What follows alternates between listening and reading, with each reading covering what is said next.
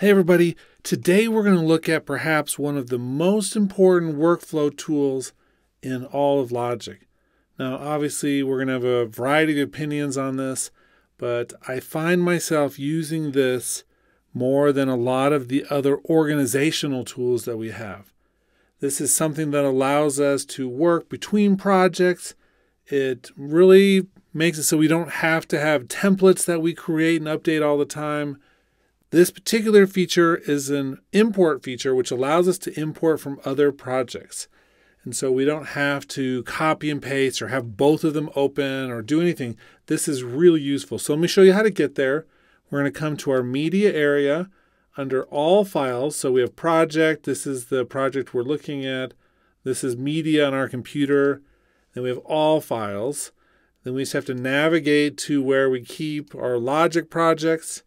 And then we can come through here. And I wanted to do an update on this because of the new version 10.5, but also just as a reminder for everybody. I know that a lot more people are watching the videos now, and I always forget which things we've talked about recently and which ones we haven't, and which things perhaps new users need to know.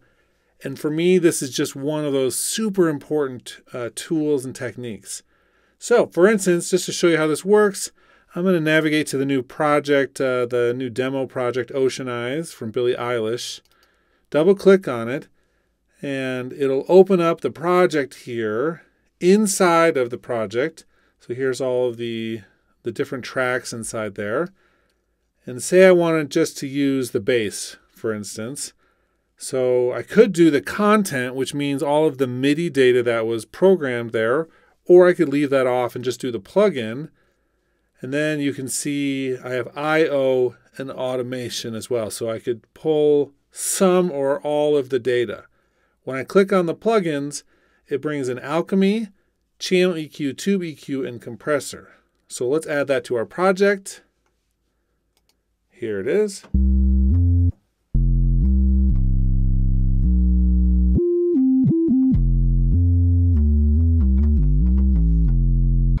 And this is the one directly from the demo project with the instrument all loaded up and tweaked. We have a channel EQ with an interesting curve. Tube EQ on top of that. Not doing a ton, but definitely a little bit. Then we have a compressor, which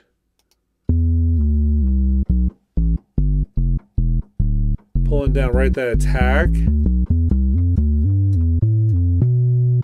to help offset some of that. Okay, so cool. That allows us really easy access to any of the typical sounds that we use. And I can go right back. So if I have another bass sound in a project, I think, oh, you know what? That bass sound from that project will be perfect. I wonder how we did it. Let's just add that in from this other project. Even came with the volume automation.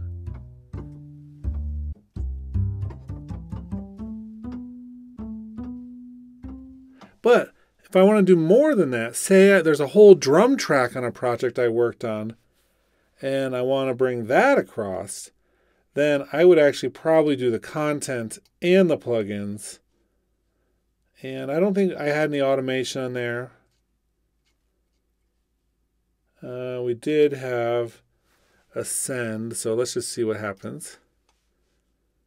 So here's this. Now this is interesting. You'll notice they come across as MIDI data and not as the original drummer tracks.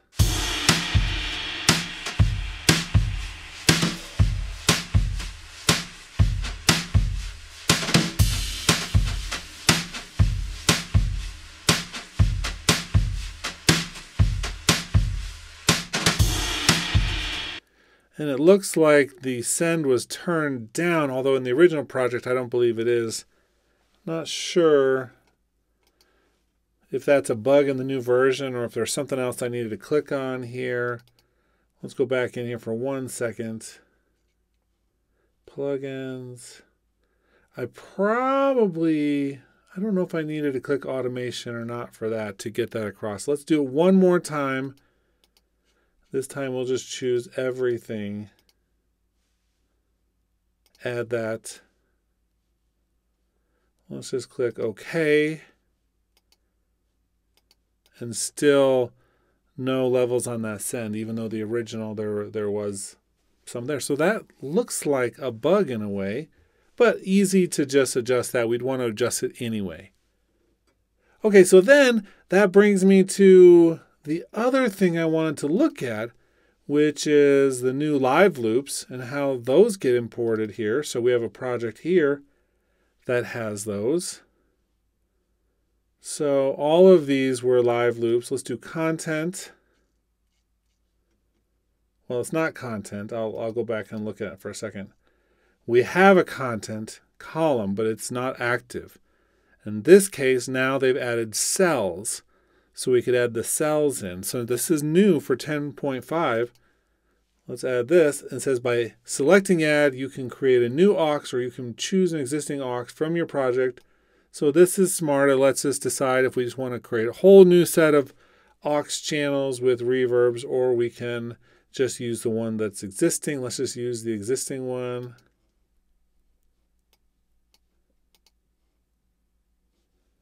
And now we're going to close that and look at our cells.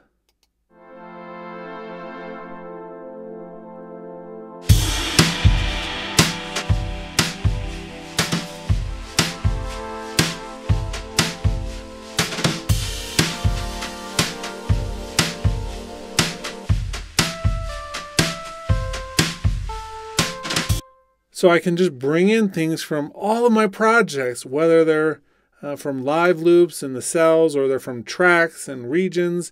It doesn't matter. They've updated the whole system.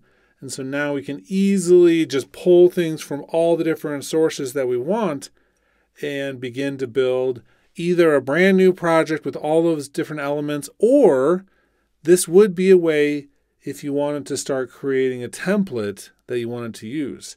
So for instance, I could say I wanted this drum kit and this bass and these keys, all of these things, they all can be pulled from different places without their content and cell information.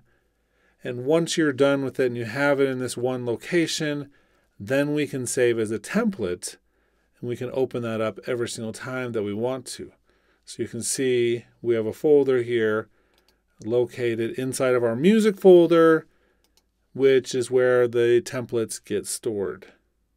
So super easy. Now the last thing I want to look at with all of this includes the one other area of things we can import.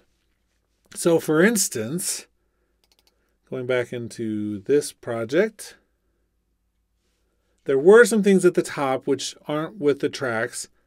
We have the marker track, the signature track, the tempo track, and there's no project note, so nothing to select here. And then we do have a master track at the bottom, and then our aux tracks. But we also have this button at the bottom that says import project settings. So we can import screen sets. So if you created some screen sets in one of your projects that you want to share, you can import them here. Score sets, score settings, sync settings, tuning settings. That's with like our Her mode tuning. We have our movie settings, transform sets, our staff styles, metronome, audio settings, asset settings, lane settings, our sets, text styles, record settings, MIDI settings, all of these things. So if, and this has happened a couple times, I had a project where something got tweaked and I can't find the setting, but I have a project that I know is working just fine, I'll come in and import some of these settings to see if it fixes it. Maybe I actually messed up one of my audio settings and couldn't remember what or where I'd messed with it.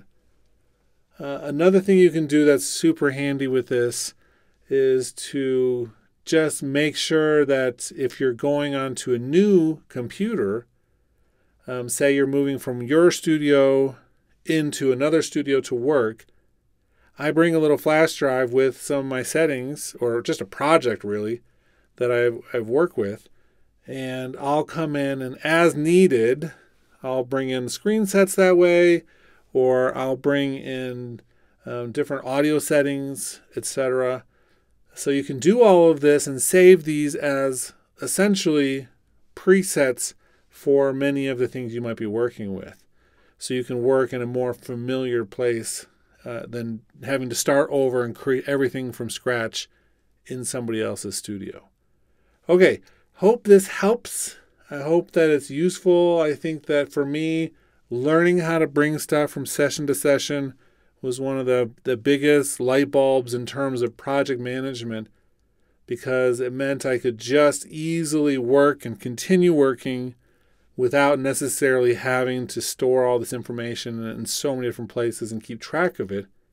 Now I can just pull in instruments from songs that I know will work in other songs, and I don't have to necessarily say presets if I don't want to. I just have to make sure I know where all my projects are and make sure that they're backed up.